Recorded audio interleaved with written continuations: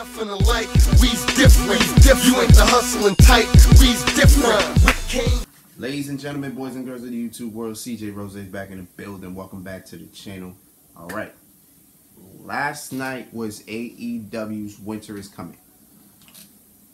They treated it as a pay-per-view and it felt like one with all the atmosphere and everything surrounding it. The main event on the card was Jon Moxley defending his AEW World title against Kenny Omega.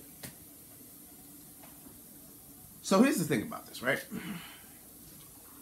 Jon Moxley in the year of 2020 is 21-0. The question is,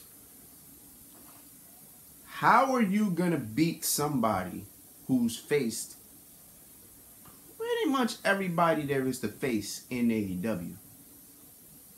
And how are you going to beat him? Like, he's had tough he didn't have a little he had tough competition. Like, he beat Chris Jericho for the title. Then he had challengers like Eddie Kingston, Brody Lee, Jake Hager, Lance Archer, Darby Allin. Those are 5 good names already. I think he probably had more. Wait, were these his 5 people he said? I thought he defended the title against somebody else. Oh, MJF. That's 6 good challenges. Right there. 6. 21-0. Some of them he even pinned. He had to pass them out, like Brody Lee. He made Brody Lee pass out. He never pinned him. So he found a way to beat Brody.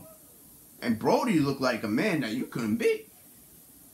So, question is, you know, how was Kenny Omega gonna beat Jon Moxley? Because I already knew off the bat that it was gonna be some type of ending. It wasn't gonna be a regular. It wasn't gonna be clean. No, in order to beat Jon Moxley, you had to do something, and do something Kenny did. But I'm gonna get into it. So the match pretty much was hard hitting. It definitely wasn't gonna be the same match you saw last year. It wasn't gonna be that. It wasn't gonna be Full Metal Mayhem. Was it called Full Metal? It was called Full Metal Mayhem. It was, right? It was called that. It wasn't gonna be like that. That match was crazy. That wasn't gonna be that. It can't be a replay of that. But something was gonna happen. But either way, it was hard hitting. Everybody, both of them were swinging. Kenny hit him with knees, with kicks and shots. Moxley, you know, swinging at anything that moves. Both styles are different, but they clash perfectly. And it created one hell of a match. Now, keep in mind,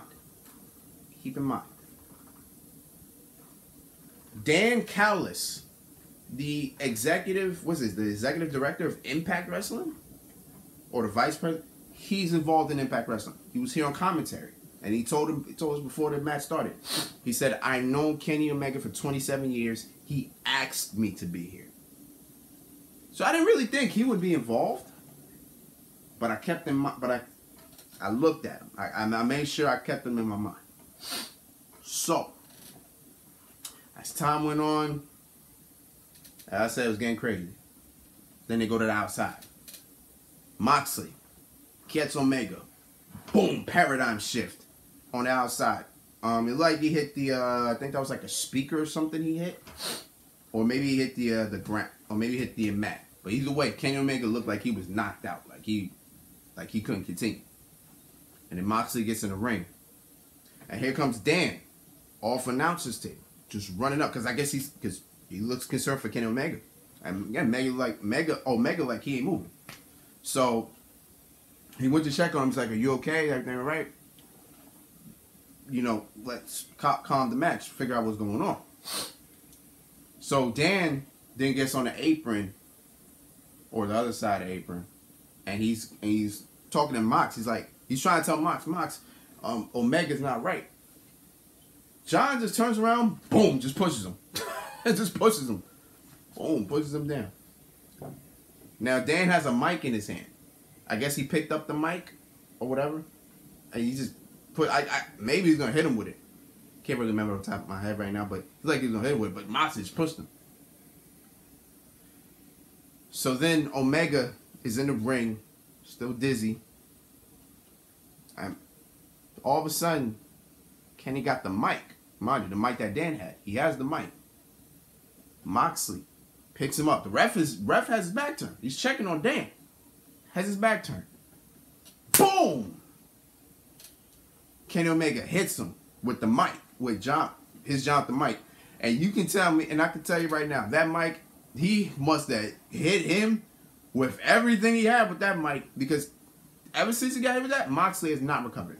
Not once. He got hit, dizzy on the ropes. Like, he can't.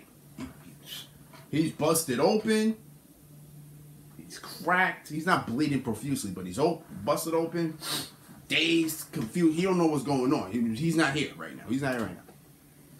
Kenny Omega takes advantage. Boom, one V trigger. Moxley's still dazed. He's still on rope. He still knows what's going on. Boom, another one. Once again, still can't figure it out. Boom, a third one. Now Moxley's on the ropes. He's out. He's out. He's out this point. He's just moving.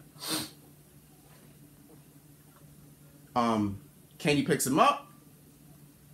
One winged angel. Boom. 1, 2, 3.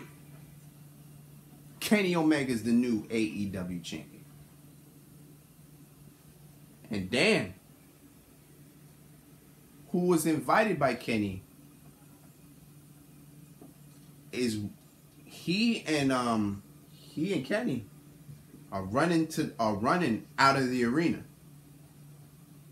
So this was Kenny's plan all along. He asked Dan for his help to be able to take the title off him. Now, we don't know specifically what happened. And we don't know specifically well, we know the relationship, obviously, but we don't know why Dan agreed to this. We don't know nothing. But we're going to find out next week. So we got a lot going down next week. But Kenny Omega did it. He did the one thing nobody could do all year. Beat Jon Moxley. But he didn't beat him clean. It was a clean pin, but it wasn't a clean finish. We'll say that. So then as Moxley awakes, he either looks like he still know where he's at, or he looks confused or defeated. I don't know what he's, but he's just not there. But I can tell you, next week, it's gonna be oh man. Woo, we seen how Moxley is when he's mad. It ain't gonna be pretty next week. I can promise you that. It ain't gonna be pretty. But I'm here for all of it. But yeah, Kenny Omega's the new champion. I find it also ironic too that Jon Moxley entered this match 21-0, and now he's 21-1. Kenny Omega has been undefeated as a singles competitor himself this year too. But the reason why that's not really as significant as Jon Moxley is because Moxley's been a singles competitor all year. Kenny Omega has been mostly a tag team champion all year. So he just kind of transitioned back to the singles literally a couple months ago. So that's why his is not as significant as Moxley's was. Moxley was a singles competitor the whole year. But I just find it funny how Moxley was 21-0. Mind you, The Undertaker was 21-0 before the streak was broken. And then Taker became 21-1. Moxley's now 21-1 for the year. I just find that to be so ironic. Maybe I'm the only one that thinks that, but I just find it to be so ironic. That's so crazy. But yeah, we're gonna see what happens next week. We got a lot going down next week. A lot to talk about. Will I be here? Probably, maybe. I'll see how it is. But you will see me either tomorrow or Saturday, because War Games is this Sunday, and I didn't know it was even this Sunday until until they told me on Raw. Oh, War Games is this Sunday. I'm like, oh damn, I gotta make predictions, and I gotta watch it on Sunday. So I'll be there. I'm gonna watch more games. You'll see me. You know this. So until then, it's been Rose today, man. Thank you for watching. Thank you for all the love and support. As always, if you ain't subscribed and you ain't doing nothing right, trust and believe we are 4 away from 500. Let's get to 500. Let's get to half a thou. I'm trying to get to 1,000. We trying our best. Trying to produce as much as possible, but you know what we do, man. So until next time, peace, love, 100. You're it.